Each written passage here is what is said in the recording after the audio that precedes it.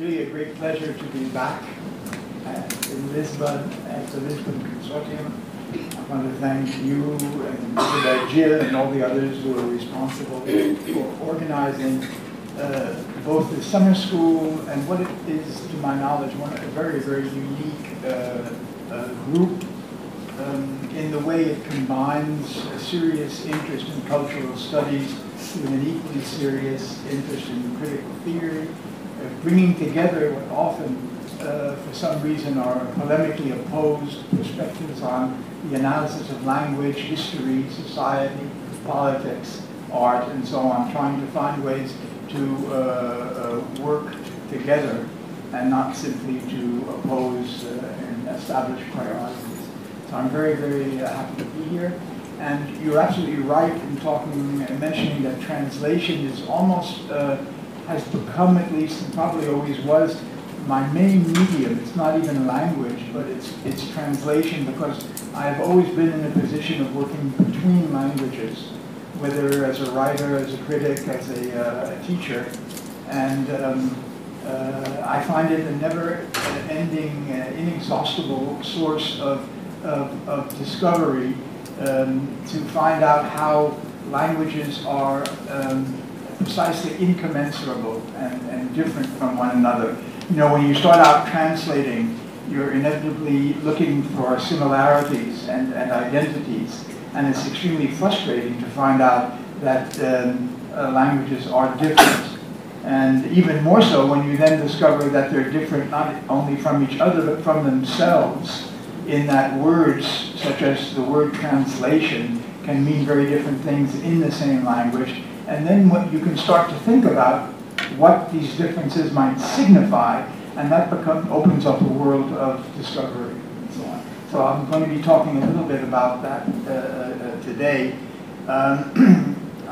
You all have a handout there. I've never, although I'm very, very into computers, for some reason I've never really developed an affinity for PowerPoint and its other, although I love being in the audience with a PowerPoint, but I don't like using it. The reason, at least one of the reasons, is I say that whatever else, if you have a handout, at least you won't go away empty-handed. You'll have your handout, and it gives you a chance maybe to think about these things as well as just seeing them flashed on, you know, on the screen. So I want to thank again the organizers for making that possible. When we get to the longer quotes, I'll indicate those that if you want, you can follow in your handout. So this talk, the title of my talk, the political economy of global translation, could easily be misunderstood. And let me therefore begin by saying what I will not be speaking about. I will not be discussing the various financial impacts that globalization has had on the activities of translation. Not that these would not be worth discussing, but this is not what I have in mind or what I'm best placed to speak about with you today. Surely the growth of computer translations is only the tip of the iceberg here. As an exemplary manifestation of the progress of artificial intelligence, it reveals both the prowess and limitations of computational thinking and technology, both of which, of course, are rapidly evolving. To be able to get a sense of a Chinese web page, for instance, through a Google translation, is surely a welcome option for those of us who don't read Chinese. And the same could be said for the myriad of other languages from which we are shut out. Globalization makes interlingual communication a necessity and ostensibly easier. But for that ease, it often exacts a price. And it is this price that I have in mind when choosing to speak about the political economy of translation. I'm going back here to a phrase that has long been out of fashion, namely the phrase political economy. Mainly because I want to use it to problematize what I take to be one of the most serious trends resulting from the academic division of labor today, namely the separation of politics from economics. The notion of political economy, although it had its origins in 18th century moral philosophy, culminated a century later, as you know, with the critical socioeconomic analysis of capitalism of Marx and Engels. The critical thrust of their analyses followed from their insights into the interdependence of economics and politics. And it is precisely this perspective that has largely disappeared from mainstream discourse today. In place of the political analysis of conflicting forces and interests at work, there has developed a tendency to look for monocausal factors that are then portrayed as either natural or inevitable or both. Instead, I want to use the notion of political economy involving the interplay of conflicting forces and interests in order to ask how their interaction plays itself out in regard to practices of translation. I use the plural here, practices, because there are, of course, very different ways to practice translation, corresponding to very different needs and uses. But they do have some things in common, whether for commercial purposes or scientific ones, whether poetry, philosophy, or fiction. What all forms of translation seem to share is a common concern for meaning. Translation, at least as commonly understood and as often practiced, seeks then to transport a meaning from one language to another. The idea of transport is often, but not always, based on the premise that a meaning can essentially survive its change of place. Here, the change in language. That it can survive it intact, if not entirely unchanged. No one would deny that the move from one language to another necessarily involves change. But the presupposition that informs many translations is that such changes can be considered marginal with respect to the centrality and universality of the meaning involved. Indeed, without being able here to delve very far into the question of the meaning of meaning, to quote the title of a once famous book by two British semanticists, C.K. Ogden and I.A. Richards, let me suggest just that the concern with preserving or maintaining something like the continuity of meaning is a corollary of the widespread view, which is not necessarily one, by the way, that Ogden and Richards shared, of the widespread view that meanings are time and space transcendent, that they are either universal, or if not universal, then still sufficiently general to make it through the passage from one language to another relatively unscathed. The context-based theory of meaning developed by Ogden and Richards questioned this notion. They developed the notion of context-dependent meaning. But already a few decades before they published their book, namely in 1923, the Swiss linguist Fernand de Saussure was developing a very different theory of language and of meaning, or rather of the relation of language to meaning. Whereas Ogden and Richards argued that meanings were context-dependent, and that the latter context involved the distinct experiences of individuals, Saussure argued for a language-based theory of signification that could be regarded as prior to the existence of individual articulation as well as of meaning. In place of the conventional approach that was embodied in the semantic triad of Ogden and Richards involving symbol, meaning, and reference, Saussure insisted that signs and symbols could only produce meanings by first of all being distinguishable from other signs. This may seem to be simple common sense, but Saussure presented it as an alternative to more traditional representational theories of signs. For Saussure, a sign, and hence language, could only point to a thing or a concept or represent it insofar as it could be differentiated from other signs. As he put it, difference was what constituted linguistic value, a relational term that he introduced in order to substitute it for meaning. When Richards read the posthumously published notes of Saussure, his reaction was that Saussure's theory introduced illegitimately in his eyes interpretation into the semiotic process, since it implied that there was no purely internal or conventional link between signans and signatum, between what Saussure called in French le signifiant, badly translated by the way as signifier, I'll come back to that, and signifier, better translated as signify. However, in making linguistic difference the constitutive element of signifying, Saussure introduced something like translation into the most basic operation of language. His argument was and is relatively simple. In order for marks to relate to other things, things other than themselves, either to meanings or reference, those marks must be distinct from the other marks with which they interact and on which they in reality depend.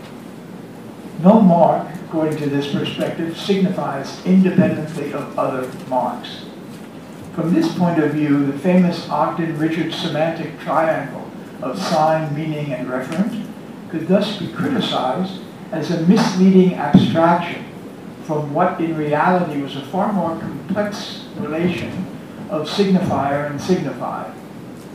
Although the latter might look at first like a purely dyadic structure, the differential character of the signifier, the fact that it can only signify and point towards something or something else to the extent that it points away from other signifiers, is made crucial. The decisive relationship, as both Lacan and Derrida subsequently recognized, is therefore not that between signifier and signified, much less that between signifier and meaning or referent, but rather that between signifier and signifier. And this relationship is irreducibly differential. Let me give an example, as one says, a real-life example from my own experience.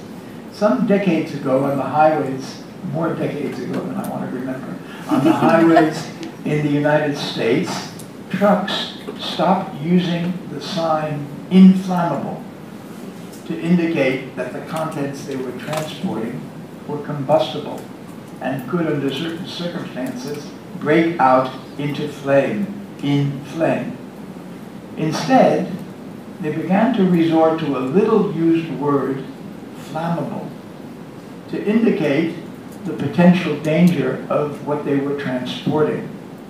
They did this to avoid the ambiguity associated with the word inflammable. In English, many, if not most, words using the prefix in involve such ambiguities because in often means non as well as toward or to, so that an uncertainty could arise about whether the trucks that were designating themselves as transporting flammable materials were actually had dangerous substances or not in them. The example that Saussure doesn't give this is not his example. He didn't know anything about the trucks. The example that Saussure gives is slightly different, but equally illuminating. In handwriting, one is free to vary the forms of letters, as long as the letter is not confused with other letters, same thing with numbers.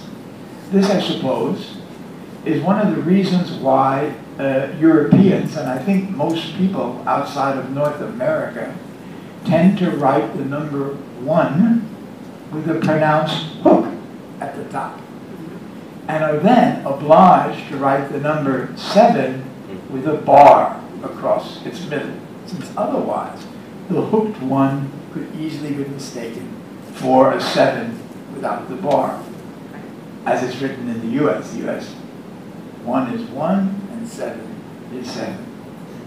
Another, I can't tell you what I have suffered because of this, both as sending letters, receiving them, that never arrive because the post office doesn't know how to deal with a hooked one and the barred seven, confuses the one with the other. Another of Saussure's examples is the difference between the French word mouton and the British sheep. Both may seem to have the same animal as their referent, but the fact that the British also have a different word, mutton, to distinguish that animal when it becomes an object of consumption, whereas the French or French language does not, changes the signification or the value of these words without changing exactly their referent. What might this have to do now with translation? Well, if demarcation from other signifiers is required in order for a signifier to signify, in order for a linguistic or other mark to mean anything, then such differential relations shape the meaning of the signifier without necessarily being present in the consciousness of the speaker or writer. In short, the signifying function of a mark is in this sense already a translation, albeit a negative differential one, not necessarily a conscious or deliberate one, involving differences from other marks. A written one must not be confused with a 7 or an L. The capital letter O must not be confused with the number 0, etc. But the first example I gave previously, using the prefix in, involves a translation of a different kind. Its ambiguity is precisely what the Saussurean notion of signifier was trying to control, if not avoid. In the case of the in, however, this is only possible by referring to a specific context, to a limited chain of signifiers that surround its usage. And here Saussure, in a strange way, converges with the context theory of Ogden and Richards, whom he didn't know. As Saussure puts it, in, of course, the edited version of his course, and you may or may not know that the edited version of Saussure's course tried to systematize what Saussure himself was working on and never felt that he wanted to publish because he was a much more speculative and bold thinker and didn't want to reduce his thinking to anything that could be used as a textbook. So that the course of general linguistics that had such a great influence on structuralism is in fact put together by students of Saussure. In the meanwhile, we now have a whole series of notes of his that reveal an exceedingly interesting and much more profound thinking about language than even you get in the published course. So as Saussure put it now in the edited version of his course on general linguistics, the differential value of a signifier is determined by its differences from all the other signifiers, quote, that surround it, l'entour. But how is that surrounding, what Ogden and Richards call context, to be determined? More precisely, how is it to be delimited? The very word delimit in English as in French, as in other Romance languages, perhaps also in Portuguese, carries with it the same ambiguity as does inflammable. The D usually has a negative significance, but here it has a positive one as well, to delimit. Right? It's not to unlimit in ordinary language. The completion of limitation. But that completion is, as it were, haunted by the possibility of its non-completion. The undoing of limitation haunted by its delimitation. Delimitation as a word, then, almost exemplarily delimits itself. This, however, may turn out to be precisely what is going on more generally in language. For how are the limits of the chains of signifiers to which a single signifier relates first negatively in order to be distinguishable and then positively in order to signify, how are those limits to be set or fixed if, as is the case with language, the chains and combinations are in principle virtually unlimited? Saussure recognized this problem negatively in his lectures when he resorted to the famous example of the chess game in order to exemplify what he sought to portray as the synchronic state of language. State of language is existing, according to him, outside of temporal change.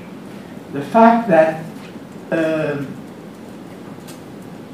its structure had to be considered as a self-contained instant rather than as a temporal, evolving, diachronic process. Saussure knew well, by the way, that this was a fiction, but he said it's a fiction that we need to establish in order to speak about language at all. What he forgot, however, in invoking this very interesting example of the chess game, and which he also recognized in his notes, but which you don't have in the published version, what he overlooked was that the significance simply of the move, that we're dealing with a chess game. Every synchronic state in chess is intrinsically divided by the dissymmetry of the game itself. One player has a move, the other does not. That's why when you learn chess, you don't just learn the limited movements of pieces on the board, but you learn games, strategies, and so on. And this is why the rules of chess are not simply synchronic, governing the way the pieces can move on the board, but diachronic, including entire game sequences and strategies. Nietzsche, the word strategy clicks in. Nietzsche, some 20 years before Saussure, in the notes to a work he never published, but which he planned to call The Book of the Philosopher, written in the 1870s, Nietzsche summed up this problem perfectly when he wrote, quote, "Infinity is the primordial fact. What must be explained is where the finite comes from." In short, Nietzsche is inquiring about the conditions under which the possibility of unlimited combination produces, and one has to say inevitably, the actuality of something limited. His response to this is of interest for our problem of global translation. He emphasizes in these notes and elsewhere that what Ogden and Richards call context, and what Saussure calls the language system, la langue, is a result of multiple factors, including conventions, traditions, and situations, but that all of these will always be only partial, and not just partial, but partisan. The term that he will later introduce is that of perspective. Only a limited and particular point of view or position will allow what otherwise could be an unlimited play of signification to appear as a pre-given object or referent. But the forces that delimit such a perspective are by no means internal to it, and thus they remain in direct or virtual relation to the possibilities they also exclude. For the question of translation, this has two consequences. First, that any single word, sentence, or proposition is itself never entirely self-contained. Its signification depends on the perspectives it involves. Since such perspectives or positions are always multiple, never isolated, the unity of any word, sentence, proposition of its meaning can never be regarded as absolute. Overdetermination, a word that Freud uses in different contexts, Benjamin also, is an indelible characteristic of signification in discursive language no less than in non-discursive media. Second, since the process by which the potentially infinite play of signification is limited by conventions, traditions, experiences that themselves are never universal because they are part of the process of signifying, which they also delimit, the result is that determinate languages, however they are defined, will never be entirely commensurable with one another. Linguistic difference is both an internal and external fact of what we call language. And this is reflected in another rather remarkable fact, namely that as far as I know, in English at least, no precise term exists to name an individual or individuated language. For instance, I could say that I am speaking English, but there are many different Englishes, and I'm speaking at least or at most one of them, some sort of North American, but not British, Australian, Indian, or many other Englishes. To be sure, in ordinary English, if there is such a thing, concesso non dato, linguists distinguish between dialects. But this in turn presupposes a language that is meta-dialectical. And strangely and significantly, there is no precise term, to my knowledge, that designates just how this meta-dialectical and yet individuated language should best be called. The two main candidates in English are national and natural, and each is more inaccurate than the other. There's nothing natural about an individuated language, even if it is never simply the deliberate product of an institution like the Académie Française. National seems a bit more plausible until, of course, one recalls that behind the so-called national identity of languages, there are not just dialects, but substantially different languages. Here in Lisbon, I don't have to tell you that about Portuguese. German, of course, is spoken not just in Germany, but Austria, Switzerland, Belgium, the Netherlands, many other places. Same is true of French and English, but also of Chinese, which of course divides into two main languages and then many, many others, and presumably of many other languages. And so the names used to designate and distinguish individual languages from each other and from their so-called dialects gives us a false sense of unity to what in practice is far less unified and self-identical. In short, the so-called source language that serves as point of departure and of reference in thinking about translation is already more complex and far less self-identical, above all less immutable than traditional notions of translation might like to believe. The same, of course, is true of the target language. The mutability and diversity of individual languages, then, constitute something like a force field in which the carryover, the translation, intervenes.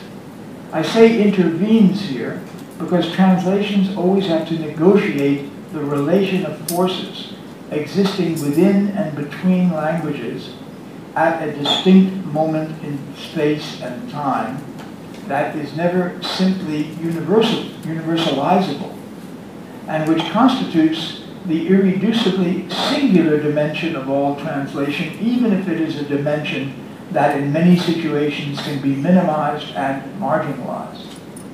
Let me give you an example of what I persistently encounter in working with and between German and English. German, English, and French to be exact. In the passage I quoted before, Nietzsche is generally translated as writing about infinity, the infinite, and the finite. But the word infinity, he writes, is the primordial fact.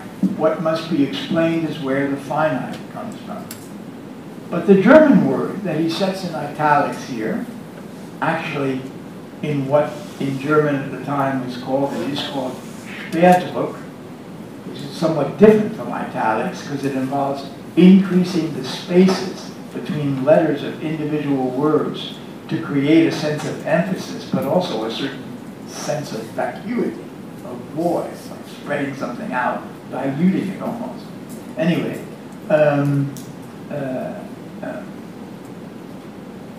the words that he's using and that he puts in Schwerdruck, we would say italics, namely Unendlichkeit and das Endliche, have very different connotations, it seems to me, in German than do their so-called equivalents in English.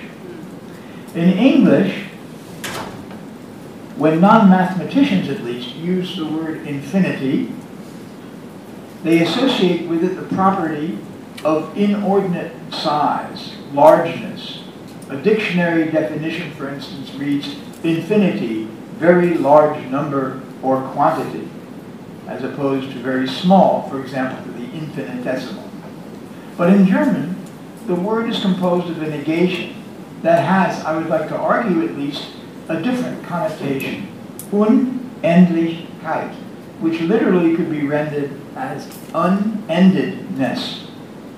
Similarly, the word to which Nietzsche contrasted das Endliche, which significantly again has the form of a substantivized adjective or adverb, is constituted around the root word end, that which is ended, which has an end, which is limited in time and space.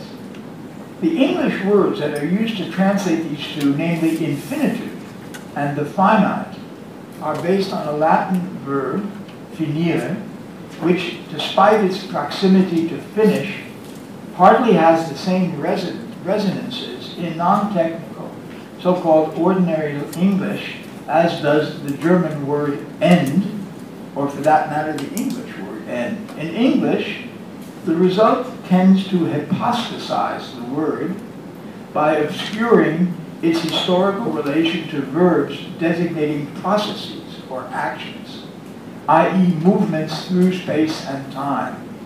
Suppose the Unendlichkeit were translated as the unfinished and opposed to the finish for das Endliche. Instead of simply negating the limitations of time and space, this might suggest a movement that either comes to an end and stops or ceases to exist, endlich, and another movement that has no end, whereas the lack of an ending would not be immediately and instinctively equated with an objective state of affairs. In other words, the Nietzschean insistence on the constitutive function of an always singular or particular perspective or point of view would, I believe, be better retained in the notion of unending or ended in a way that infinite and finite do not accomplish in English. On the contrary, the ostensible stability that the word infinitive seems to designate, although logically perhaps in contradiction or tension with the notion of boundlessness, still does not necessarily implicate a singular perspective or situation of the user of language in the same way that unending and ended do.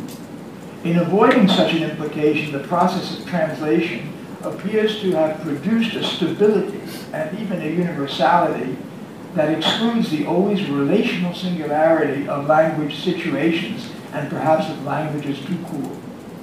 The fact that languages are shared and serve as a medium of communication does not, in my view, alter this irreducible singularity. It merely disguises it behind the naturalization of conventions and traditions, which then are simply taken as given and self-evident and ultimately as natural. These reflections on language and languages allow me now to explain why I have certain reservations about the notion of global translation. Not because of translation, but rather because of the notion of the global. Here again, it may be helpful to proceed from a concrete instance. You doubtless know that in the Romance languages, there is an alternative designation for what in English is known as globalization and the global. This alternative does not mean necessarily the same thing, and that's precisely the point. I'm thinking of a term that it is impossible to translate into anything like idiomatic English, although God knows people have tried, including myself. So I'll start with French, namely mondialisation. Of course, the political and economic power of English in the process of globalization has imposed that even the French now tend to use the word globalisation, although it still sounds rather barbaric. For a long tradition, fortunately, resists it. It's a tradition that invests the word monde with the significance that the term globe is rapidly absorbing, effacing, and transforming. In journalism, Le Monde, Die Welt are the names of leading daily newspapers. Globus, by contrast, is the name of a Swiss upscale department store chain. As well, if you Google it, as of a travel agency organizing escorted tours around and all over the world. In no language that I know of, and as indicated, I really know only three fairly well, are these two words, world and globe, simply interchangeable? Why not? Let me quote a short passage from one of my favorite novels, written long before what is known as globalization had arrived on the scene, but at a historical moment when the processes that would lead to it were already well underway. And by the way, there's a very interesting critique of globalization that says it's not at all dependent on only on technology, but in fact it's dependent on capitalist, the political, economic relations of capitalist states and so on. So it may really be the beginning of globalization there. The novel I'm speaking about is Sterne's Tristram Shandy. Early in this novel, as the narrator Tristram is ostensibly trying to reconstitute the chain of events leading to his birth. He wants to start at the beginning, ab ovo, although he knows very well that Horace doesn't recommend it, blah, blah, blah. He introduces the woman who will help bring him into the world. And this is the first quote on your handout.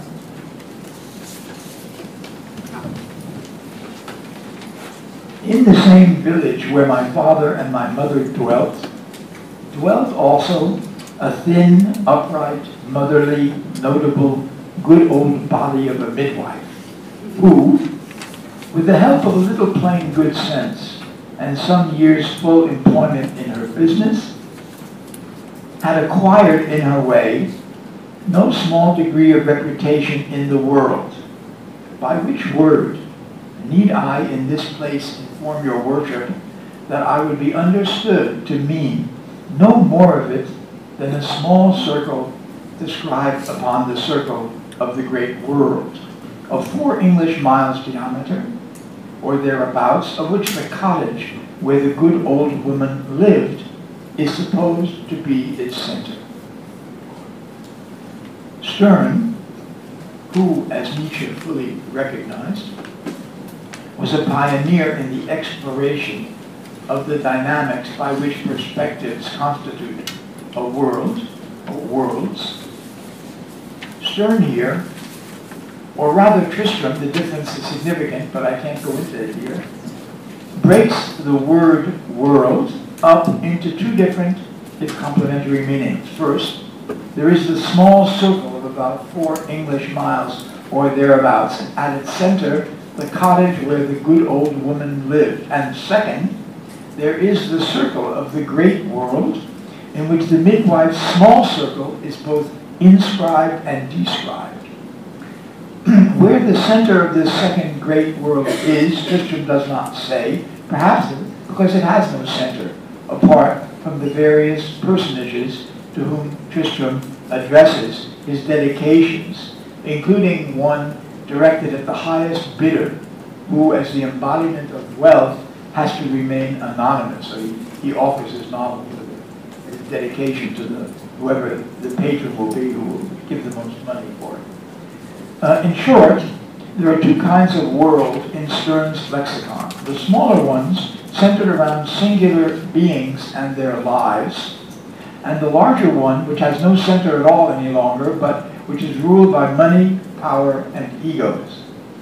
A few pages after the introduction of the midwife, from which I've quoted, the lady's patron is described, namely one Parson York. It is due to his intervention that the midwife has been able to establish herself in the county. Parson York, as his name suggests, is a distant descendant of Shakespeare's York, the king's jester, who appears in Hamlet only as a skull unearthed in the graveyard, and whose office, Tristram adds, has long been abolished quote, not only in that court, that of Denmark, but in every other court of the Christian world, end quote. But like his distant relative, Tristram's Parson Yorick is also long since gone, and Tristram tells the sad story of his passing in order, quote, to show the temper of the world in the whole of this affair, end quote. And indeed, the world turns out to have a fearful temper, one which finally drives the good parson, who is described, among other things, quote, as heteroclite, a creature in all of his declensions, as we could find, which drives this heteroclite creature prematurely to his grave. Without being able to go into here the details of this affair, suffice it to say that what precipitates it is Yorick's undoing is nothing other than his plain speaking and his mordant wit. This is quote 2 on your handout. His jibes and his jests were not lost for want of gathering. As unpracticed in the world as a romping, unsuspicious girl of 13, the brisk gale of his spirits ran him foul 10 times in a day of some body's tackling. This description suggests you how much Yorick already was a trans creature, avant la lettre, both in his name and in his sexuality and so on. In short, the world in which Yorick lives, which includes that of the midwife, gathers and stores information in its memory. And it is the way this memory then is put to use that reveals the distinctive financial logic of this world. Quote 3 illustrates that logic. The mortgager and the mortgagee differ from the one from the other, not more in length of purse than the jester and gestee do in that of memory. The one raises a sum and the other a laugh at your expense and think no more about it. Interest, however, still runs on in both cases.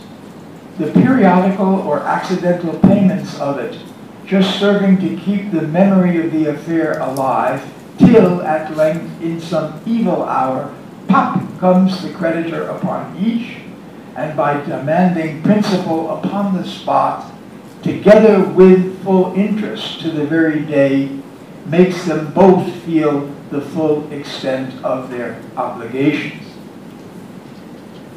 Long before the crisis brought up, the worldwide financial crisis brought about by subprime mortgages, Yorick falls victim to a world ruled not just by credit, but by interested credit, by interest and principle.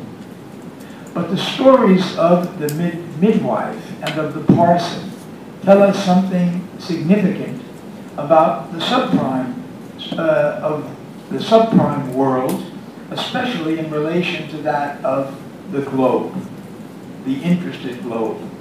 The notion of world, to use an extremely felicitous phrase coined by Jean-Luc Nancy, is singularly plural. You know his book, Être singulier pluriel, to be singularly plural. The same world of the midwife who brings life into the world, and that of Parson Yorick, whose name and fate underscore the cruel jest of life quaid mortal, as well as the no less cruel temper of the world that seeks to turn this to its profit. This same world is not at all the same, depending on the point of view from which it is traced and experienced. It is the same and it is different at once. It is always singular, but as such always more and less than one. One world and a world at one and the same time. Unlike the world which, as Derrida might have said in an untranslatable French phrase he coined, is always plus qu'un, more than one and therefore one no more. Unlike this world, the globe claims to describe something more like a geometrical sphere that is self-contained, but also all-embracing through boundaries that are taken as given. It is hard to treat a world or worlds as a perceptual object, although now we're getting there. It's not true necessarily of the Earth in the era of space travel. Worlds are difficult to imagine, much less to touch or control. By contrast, the globe has often encourages precisely such phantasms. One of the most powerful and humorous stagings of this phantasm can be found in a scene from Chaplin's well-known film, The Great Dictator, in which the mustached figure of Hitler is shown playing with the globe of the world, dancing with it, caressing with it, throwing it, kicking it ever higher. A few minutes from this.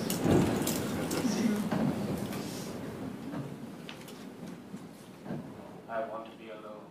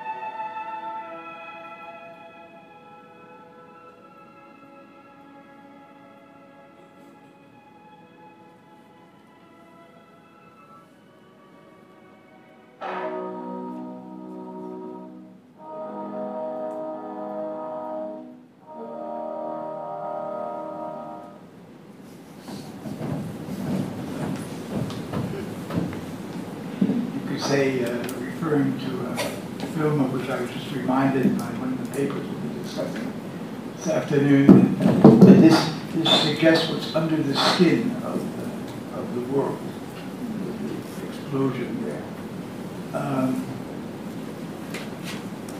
Here the globe becomes a toy in the hands of the infantile dictator who seeks to control, play with it, abuse it, and then collapses when it bursts and leaves him with nothing but its skin, as it were. In other words, the figure of the globe has become an object that represents not a world, but the world as an object of interest that can be profitably manipulated, appropriated, and controlled by a solitary subject who stands outside it, continuing the phantasm of a creator God existing prior to and separate from the world and from the relational networks it involves as well. The ostensibly self-containment of the globe as sphere seems thus designed in this context to replace and absorb worlds that are like yours heteroclite in all their declensions, that is, relational, but never simply universal or self-contained. The process of globalization can also be seen as one in which this singular plurality of worlds tends to be absorbed gradually into the phantasm of a single universal profitable world, finding an appropriate expression, perhaps, and extension in the German word for cosmic space, namely the word Weltall, literally world all. The struggle through which the globe strives to reduce and efface the memory of other worlds is again documented unforgettably in the well-known passage in which Hamlet seeks to respond to the admonition of the ghost to remember me. This is quote 5 on your handout.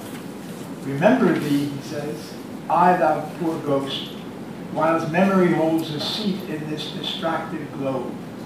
Remember thee? Yea, from the table of my memory I'll wipe away all trivial fond records, all stores of books, all forms, all treasures past, that youth and observation copied there. And thy commandment all alone shall live within the book and volume of my brain, unmixed with baser matter. Of course, just who the me is, who here appeals to Hamlet's memory, depends, during the time of Shakespeare at least, on whether one assumes a Protestant or Catholic perspective in judging the nature of ghosts. For Catholics, ghosts were the dead on the way toward purging their sins, and thus redeemable beings. For Protestants, and of course Hamlet studied in Wittenberg, ghosts were damned for all eternity. And a lot of the indecision of Hamlet has to be, I think, understood in this historical theological context. Hamlet's Protestant doubts, then, as to the redeemability of the authenticity of the ghost and of his story cannot simply be wiped away by his response, in which he invokes memory to help him control what he calls a distracted globe. But for this to work, for such control to work, the globe will have to be purged of all of its history, wiping away all trivial fond records, all stores of books, all forms, all treasures past. The globe that is his head and mind can only thus perhaps become a place of an ahistorical and abstract single and simple-mindedness, of perfect and univocal focus, thus paving the way to the complete obedience of the commandment that he hears and echoes in the ghost's words. In short, the globe will have to be filled with a single unequivocal message and meaning, guiding a no less unequivocal course of action. But of course, even without Yorick being present to remind him, this globe of Hamlet's has already played a joke on the prince, since it names the theater in which Hamlet the play was performed. This provides a critical counterpoint to the apparent resolution of the prince and to his decision to act accordingly. The project of eliminating the ambiguities of singular worlds and replacing them with the univocal order of a new globe is delimited by the fact that the globe is also, and perhaps above all, a theater, just as the world is a stage. In short, a place in which things do not have to wait to be moved, transported, and become something else, because they are themselves already other than they seem to be. Translation materialized, corporealized, in and on the stage. The more the accent will be placed on ensuring global univocity against worldly equivocation, the more the plurality of worlds will become a scene of conflict, combat, and destruction. H.G. Wells's War of the Worlds is already pre-programmed in the prehistory of their globalization. All of this to suggest that the notion of global translation is perhaps not an innocent one, even if the notion of globality today remains itself far from univocal in its significance. but to the extent that it suggests or is used to imply a space that is self-enclosed and self-contained, to the extent that it suggests the unity and oneness of the world, rather than its multiplicity and diversity, the kinds of translational practices that will sanction it will sanction risk often perpetuating the self-destructive tendencies that have a very long, if fortunately not universal, history, and which, if I'm not mistaken, can be retraced at least as far back as the biblical myth of the creation of the world through a single, universal, and exclusive creator God, a supreme being felt to transcend the world that he creates. I call this the monotheological identity paradigm, and it seems to me to be very much with us today despite a secular tradition associated with modernity, but one which continues to be informed by this identity paradigm. I may seem to have strayed quite far from my original concern, which was to discuss what I've called the political economy of global translation. But what I've just mentioned provides a possible perspective from which to define certain tendencies that this phrase seeks to designate. In the idea of global translation or translations, I see two such tendencies moving in different directions. To describe them, I can find no better word than the German prefix, hardly a word, that forms the first part of the word for translation in that language. In German, a translation is generally called an Übersetzung, literally a setting across or over. The reason why I find the German prefix here especially apt is because precisely of its double meaning. Namely, in German, Über suggests also, and perhaps most familiarly, a vertical axis, if not a hierarchy, and above, as distinct from and across, implying a below. This is why Nietzsche's notion of an Übermensch could have been, has been translated as Superman, and also why Freud's notion of Über-Ich has been translated as superego. But as I've said, Über in German also signifies across, as in a crossing over. And taken seriously, this could yield a very different translation of Nietzsche's Übermensch, namely something like transhuman. In German, as in English, the word over can, must not, but can, also suggests a horizontal movement that is not necessarily hierarchical, as in over there, for instance. This is how the German word functions in Übersetzung, translation, a movement of setting across. In Greek, of course, this is almost equivalent to the word for metaphor, metaphorein, except that in German there is a difference between Übersetzen and another word that's very, very close to it, but different, Übertragen. Setting across versus bearing or carrying across. Again, without being able to delve into this question here in detail, and it's very interesting, it should be noted that bearing or carrying across implies that the process of changing place, of transition or transposition, may well be associated with a certain corporeality. And with it, therefore, the enigmatic law of gravity that affects the movements of bodies in space and time. Perhaps this is why an Übertragung in German is generally considered to be more transformative than an Übersetzung. More metaphorical, one could say, but only if one keeps in mind that all similarity includes and depends on dissimilarity. Just a little parenthesis, I worked in German theater for several years as a dramaturg, and the director with whom I worked the most, a man named Axel Mantai, who started out as a stage designer, then became a director, in his ordinary language would use a word to sum up his method. And he said that in theater everything must be stark übersetzt, which is very, very hard to translate into English, but he's using the strongly transposed, or strongly translated, You can't really say that in ordinary English. You can say it in German, however, which shows again the way, the implications there.